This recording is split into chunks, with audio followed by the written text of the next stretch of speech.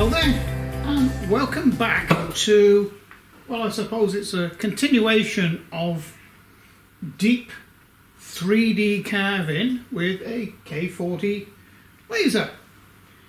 So I've tried two different types of material, being MDF and pine, and what I want to do now is move to different grain patterns of wood. Now I've got 4 examples here. I'll just touch it a bit closer to the camera. Okay, now this is black wood, and it is fairly dense wood, quite dense wood actually. This one is oak, all right, and that there again, fairly dense wood. So it's very, you know, the grains are very close together. Now this is an exotic wood, comes from northern Australia, and this is Merbau. This is extremely hard wood, and this is a piece of ultra dense wood, and also ultra expensive. This is Huon pine, only grown in Tasmania, Australia. It is stronger than oak, and it is the most densely packed wood that you can possibly get. This is off a tree that was possibly 2,000 years old. And before you rag me about that, you can't cut these trees down. They must be dead and pretty well falling down before you're able to cut them for, you know, lumber, to make furniture or whatever. So I've got quite a bit of this actually over the years, and it's beautiful. It's got a smell all to itself. It smells, I suppose, a little tiny bit like oranges, but beautiful wood. So I'm betting that the laser's going to do the best job in this, but I don't know, because I've never actually put this in a laser to be 3D carved. So we'll leave that one till last. So I've got a better 3D grayscale picture of a horse, actually, a stallion, that's got, you know, a rounded body and muscles.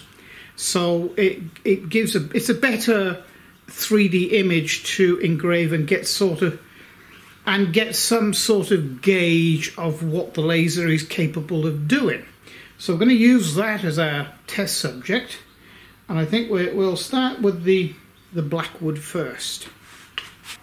Okay, so I'm just going to fire the laser up.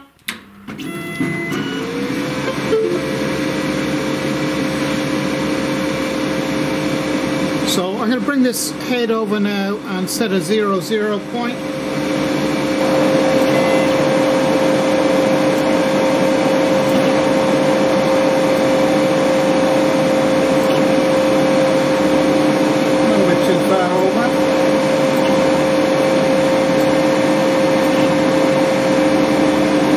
Okay, I'm happy with it about there. Let's just check to see if it's going to go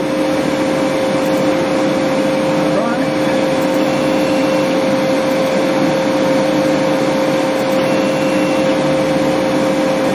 Okay, I've got the output of this set to 8 milliamps. Now I think I might have made a mistake in my other video where I said it was 8 watts. It's not. 8 milliamps, which is about approximately 15 watts. Okay, so we'll give this a run. I'm also setting this at 250 millimeters per second.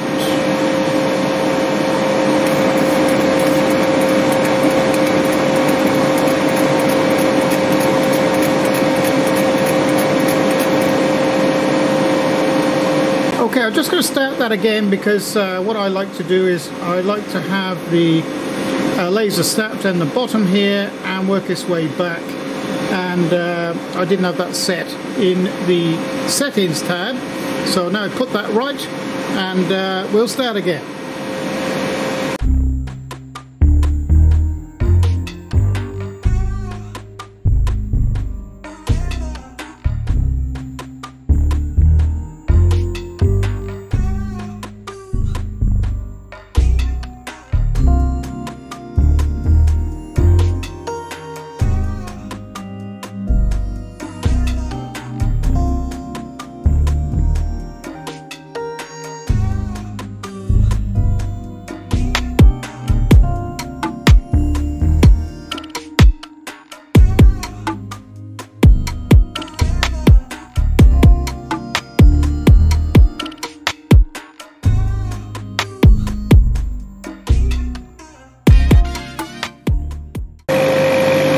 So this time I put the oak in there. Let's see what the K40 makes of oak.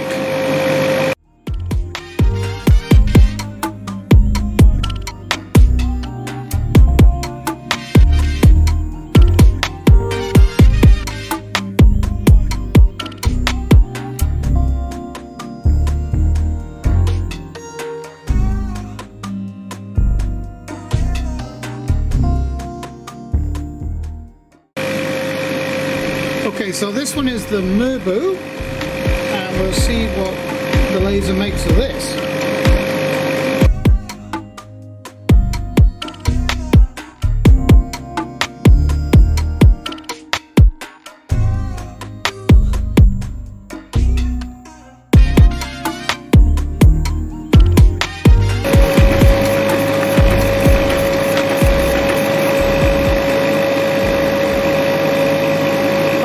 I stopped the Merbu because it's just burning it black. It's only fetching a bit of material off, but it's actually making a horrible job of that. So I don't think Merbu is very good for putting in a laser at all, so I stopped that.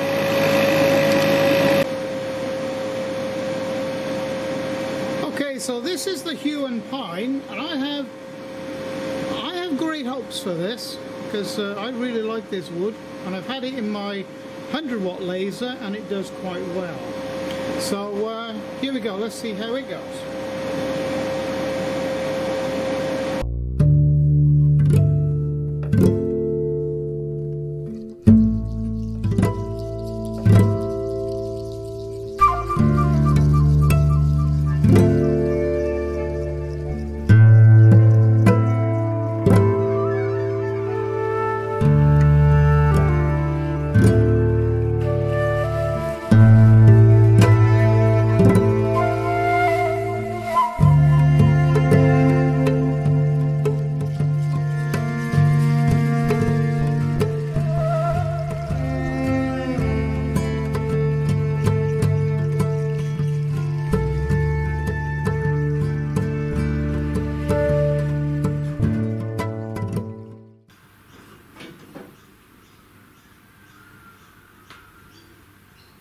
Just give me a couple of minutes to clean these up under a tap and a brush. I got some surprising results. Well, that was quite a surprising result. The Merbu, I stopped part way through it. It was horrible. All it was doing was burning it black, really. No good at all. And what surprised me was the oak wasn't far behind it. Horrible. So now we come into the better materials. The blackwood, not bad actually. You could really do something with that. Pretty damn good.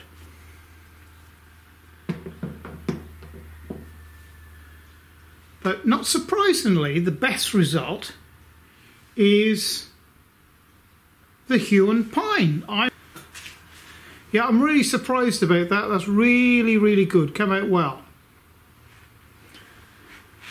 So I suppose the motto of the video is once you get your speed and your feeds correct, the next thing to get right is the material that you are 3D engraving into. And look, pine is pretty good. MDF is okay. It's okay. But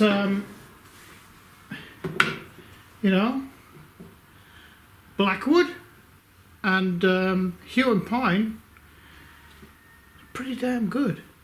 And I suppose the equivalent to, or what near equivalent to hue and pine in the States would be something like maple or something like that. That's a fairly, probably a fairly good wood to put in a laser for 3D carving. But anyway, we will expand on this because I want to try and do some 2.5D carving. So there we go. Quite a nice result in those two woods anyway. So if you've liked the video, please like and subscribe, and if you really like what I'm doing, you could consider becoming a patron to the channel, because it is the patrons behind the channel that keep everything going. Okay, so thank you for joining me, and it's bye for now.